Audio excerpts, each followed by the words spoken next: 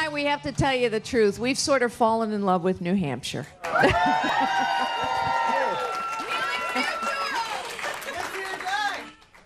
Live free or die, exactly. Let me begin, if I may, by thanking Obed and Betty. We could not have asked for a better state chairman and co-chairman. Betty, of course, as is frequently the case, Betty figured it out first. But she brought Obed along. Thank you, both of you, for all you have done.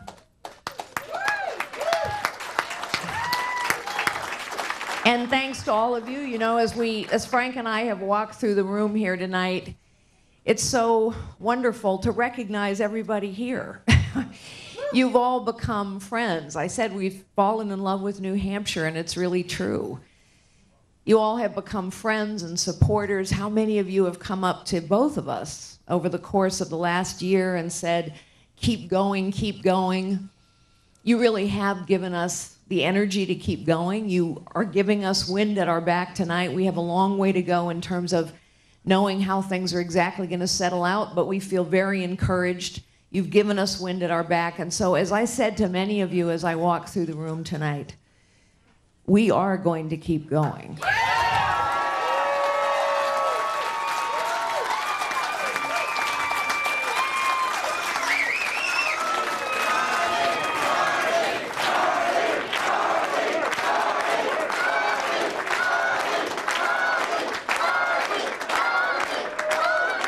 As perhaps you've heard me say many times, it was New Hampshire that first got me started thinking about running for president.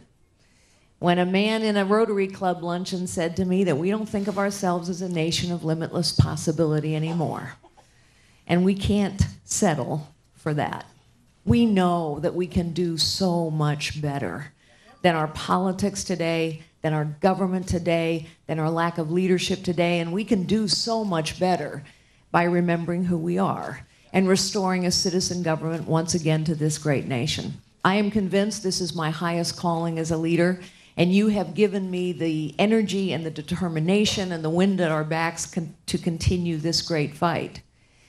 But I have to say, as we traveled and fell in love with New Hampshire for the since we started in May, when none of you had ever heard of us, really, most of you had never heard of us, and everywhere both of us went, you were so welcoming and so warm and so intent on hearing what I had to say. For that, I am forever grateful. And I think we know what's at stake. The passion and the energy and the determination that you have shown to lift this campaign up from where nobody had ever heard of us to even when they try and shut us out, everybody knows we're talking. You've done that. You've done that.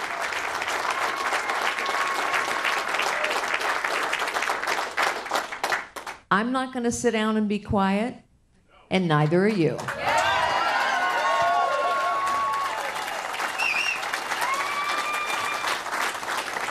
I'm not going to settle for the way things are, and neither are you.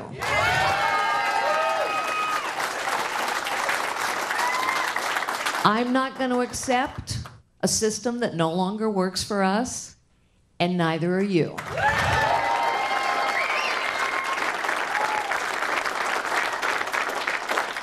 And so, our fight is just beginning, actually.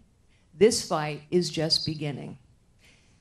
So, friends, citizens, our great supporters here in New Hampshire, Frank and I will carry you in our hearts for the rest of this journey. And it will be not the last time you hear me say.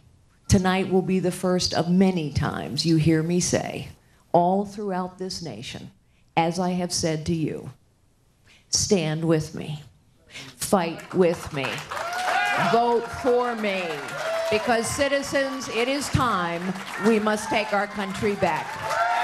God bless you all. Thank you.